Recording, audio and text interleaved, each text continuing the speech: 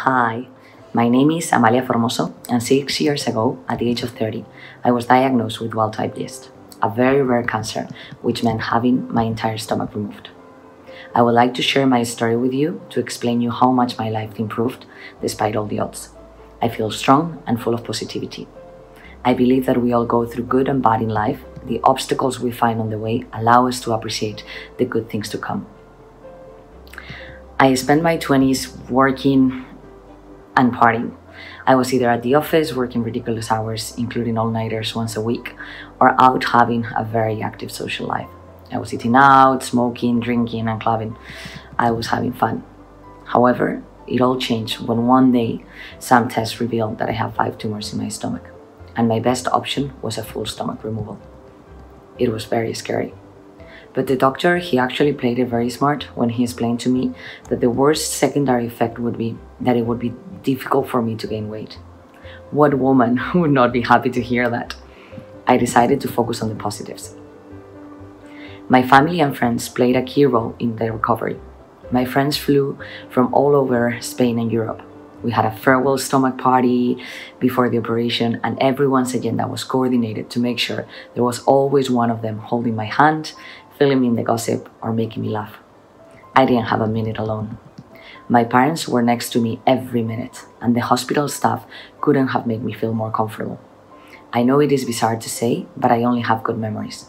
However, reality hit when I got home. I had to eat very small amounts of food, and even if they were minuscule, I would struggle to breathe. It was very frustrating. I knew I had to eat to recover, but it made me sick, and I would go to the bathroom constantly. I lost 10 kilos in weight in 2 months. One morning, I woke up crying, and I thought, I'm never going to be normal again.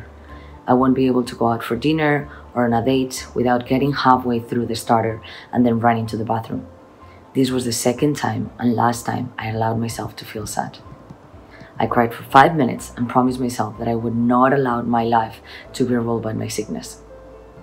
I started eating 5 times a day, exercising at least 30 minutes every day, and I was feeling stronger, happier, and more energized than ever before. I enjoyed 4 years being cancer-free and went to my 6-month checkups without thinking that the cancer could come back. But in July 2018, my scan showed that I have developed 2 new tumors in my liver. I have tackled them with the same positivity. I've come to terms with what has happened to me in the last 6 years. I'm aware that I need to see it as a chronic disease, and although there is no treatment for me today, there are doctors that are researching to find a cure. I'm working to support the post-yeast clinic, who specialize in wild-type and pediatric yeast patients such as myself. The team led by Dr. Bulusu is aiming to improve treatment, provide highly specialized care plans, and find a cure for this rare form of cancer. Today, surgery is usually the best choice, provided this is possible. There are some drug treatments like Gleevec, Sutent, and regorafenib, but wild-type yeast patients like me do not respond to these therapies. At the moment, there is no cure they can offer me, but it is encouraging to know there is a team of people working on developing future treatments. My family and friends' support give me strength every day, and most importantly, they don't allow me to feel like a sick patient. My cancer is not going to take over my life.